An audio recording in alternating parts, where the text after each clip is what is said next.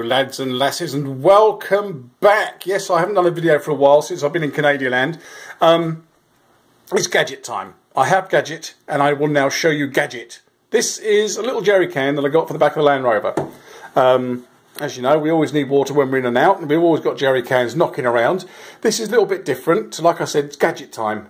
It has on the side here, you see, your average fill it up here and empty it here hole.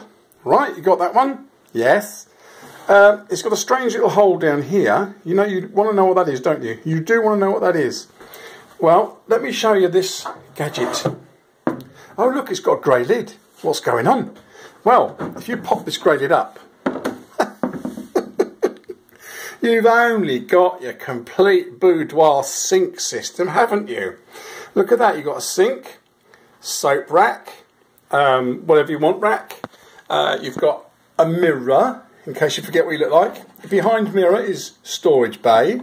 Okay. Toothbrushes can go in there. Toothpaste goes in there. Razors can go up there, or anything you want really.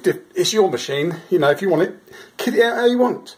Now the clever thing about this is, this holds the water, and there's a sink moulded into it here. You do not have to get the water out of there and then pour it into here, because that would be stupid, right? What you do is you lift this little white button, which is a vent, and you pull out this plug here, right, which is a plug. That's why it's called a plug. And through that hole will come bubbling up the water that is in here, because as you know, or as you may not know, water finds its own level. So once you pull that plug, the water in here will come up through there all on its very own. No moving parts required. The only thing is a little rubber plug. And when you've got enough water in there, when it's to the height you want it to be, you just put your rubber plug back in, and that stops the flow, you see. This one here, if you pull that one out, that lets the water out of the bottom of the tank, you see. So, easy in, easy out. No moving parts, no electric pumps, nothing to go wrong, providing it's not frozen, okay.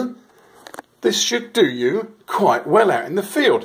It's got a little light that comes with it here, so, you know, it's quite bright, isn't it? Look at that, whee! Lovely.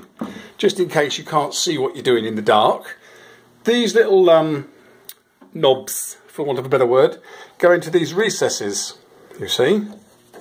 And what they do is lock this together, like that.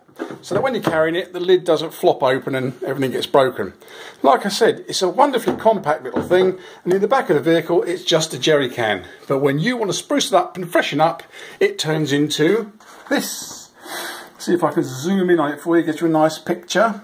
There we go, look. The Reliance Wash and Go Sink and Organiser, BPA free, if you're into that sort of thing. And there's a little picture showing you what they think it should look like. I think it's bloody brilliant myself.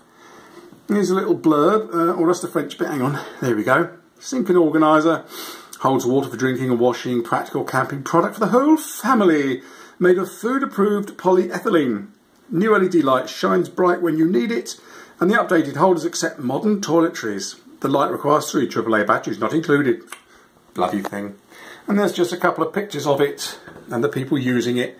So you can take your water out of the tap if you want to drink. You can fill it up when you get to your water source, and you can use it as your little sink. All in one go. Look at that. Brilliant little thing. And like I said, it will live in the back of the Land Rover, because now I have water for when I need water, and washing for when I need washing. So if I have to get under and fiddle with the engine, or I've put a tent up and I'm grubby, I'll just reach for my Reliance Wash and Go, and I've got a sink. I think that is totally bonkers. So I got it. It was $49.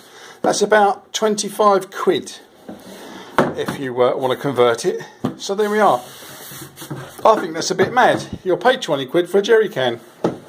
And now I've got a sink in my Land Rover.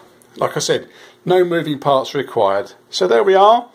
Again, bought with my own money, not sponsored by Reliance. I bloody wish it was. But there we are. So, Gadget time. See you later, bye.